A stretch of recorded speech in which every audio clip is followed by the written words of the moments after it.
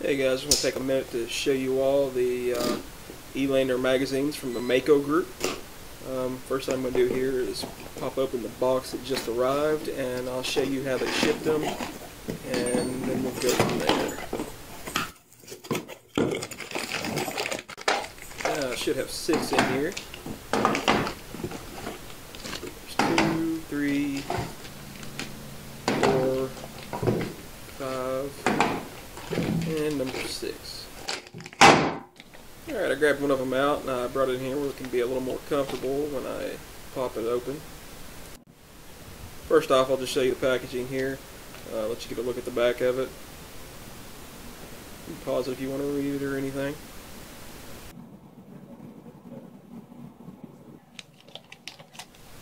Alright, let's pop this baby open. It's got a good weight to it. Feels like a solid mag.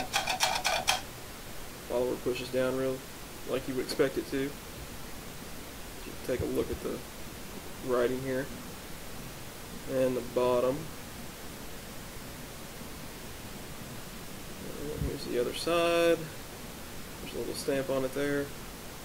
Just close up with the follower.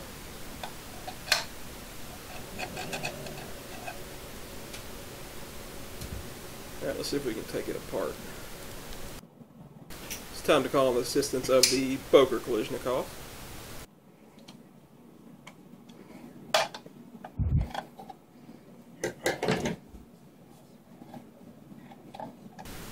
I'm going to get my finger in here and hold down on the bottom here. Keep the spring from flying out.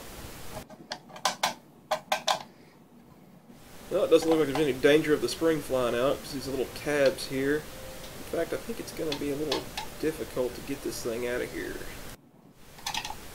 By God, I think I got it. There we go.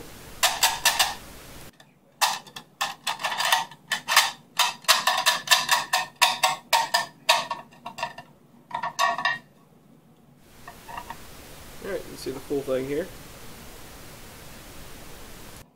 Now let's get it put back together.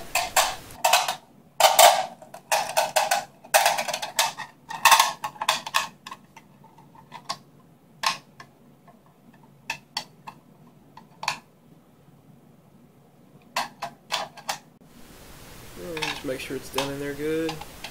Looks like it is. Yep. Let's put the base plate back on.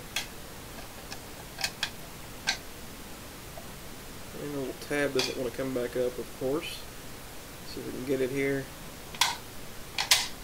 Yep, got it that time. Alright. Overall, I'd say this seems like a really good mag. I will try to get out and actually put some rounds through it. Stay tuned, guys.